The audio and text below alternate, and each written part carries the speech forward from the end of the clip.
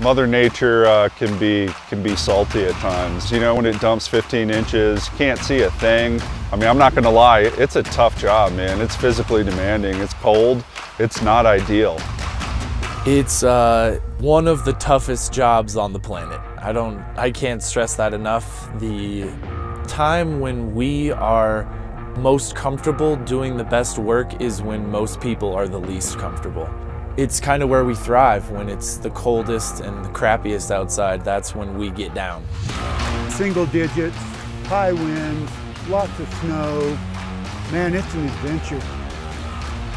Most other jobs, you don't have to worry about what you're doing killing you. It's crazy. You have to be a certain type of a person to do it. There's no other explanation. You have to be a certain type of person to be a snowmaker.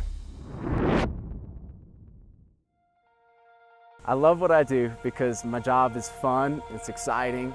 You just gotta always have your wits about you, and I don't know, it just makes the job interesting and makes the time go by quick for sure. I used to come out here skiing from Louisiana and I had no idea about any of that. I had no idea that everything wasn't just totally natural. I didn't know that this was a real actually job, and still when I tell friends back home on SNOWMAKER, they think I'm messing with them. I'm absolutely proud to be part of this team. I've been with them for 8 years. I want to continue on. Every day I come up here, I learn something new. And I'm just really proud of everybody for sticking it out, everybody that can. Really coming up here and making snow and making people happy is what it's all about.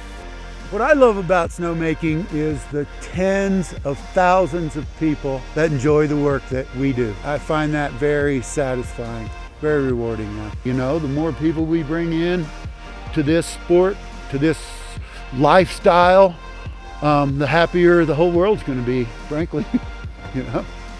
I don't think there's any way you could do snowmaking if you didn't love it.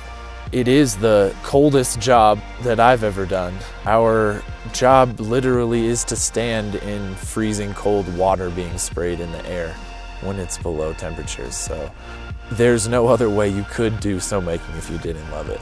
A little bit difficult, you know, but like I said, the job, as soon as you hop on a snowmobile, you get going, it kind of wakes you right up because, you know, and same for you get blasted by the cold water, air, snow, it'll wake you up, so.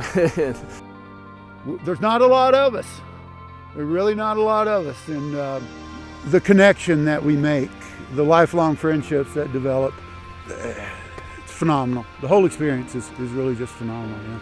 When somebody comes up and says, thank you so much, you know, we come out here every Thanksgiving and the snow is amazing, you know, you guys did a great job. It means a lot, definitely.